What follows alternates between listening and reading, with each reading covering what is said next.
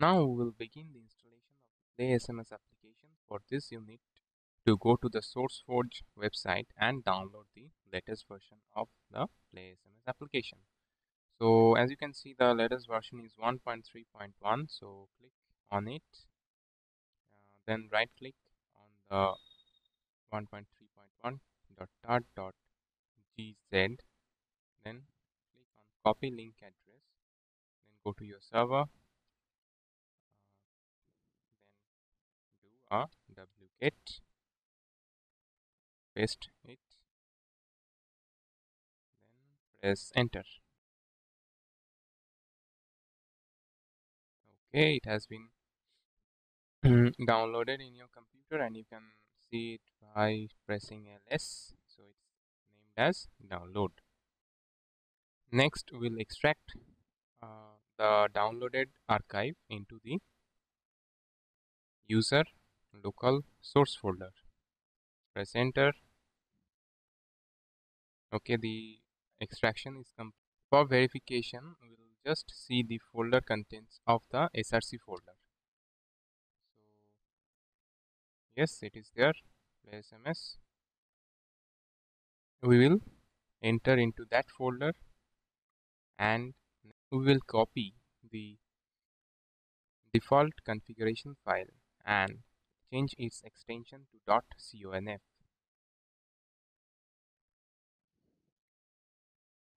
Next, let us view the contents of the .conf file and make changes as required. Okay, so this is the area where you need to follow minutely, because here are all the database related configurations you need to make. So as you can remember from our previous video, that is, we have installed the PHP MyAdmin application through which we can create new databases. Okay, so and let us create a new database using the PHP MyAdmin application.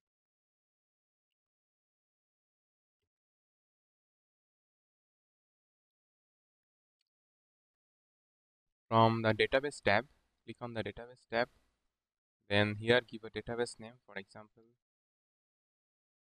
playSMS, click on create.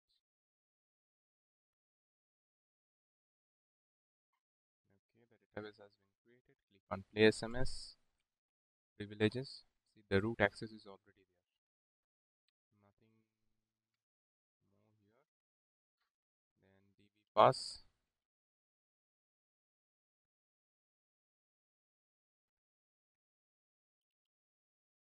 db name, db host, everything is okay. Everything is correct.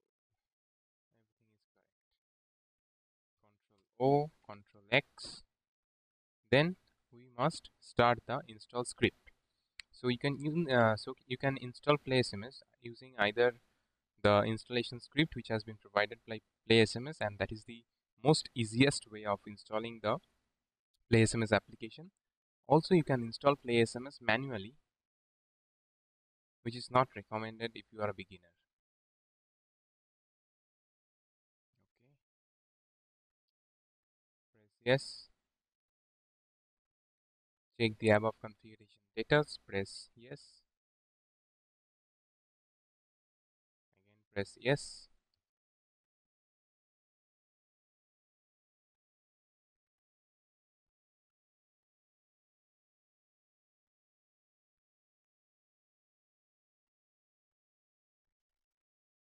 Wait for some time as it installs the required packages, and the installation will be completed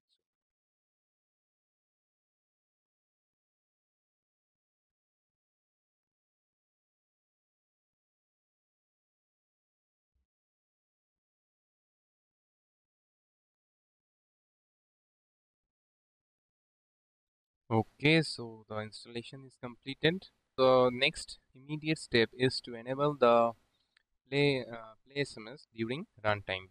So every time you reboot your server, so that the playSMS daemon starts automatically without any user intervention. So for that reason, we need to edit the nano etc/rc.local file, and just before the exit 0 line, we need to add this statement: Control O, Control X. Just verify once. Yes, it is okay. Next, let us go to the web browser and see all the tables are created in the playSMS database. So the databases are synced properly. Let's go to 0.225 slash playSMS. Okay, it is opening. So use your default, that is admin, and password also admin. Now comes to the verification part.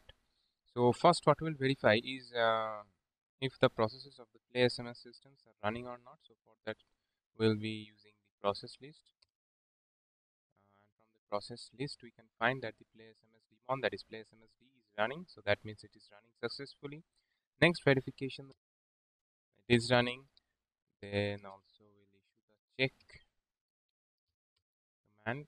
Okay, so everything is working well.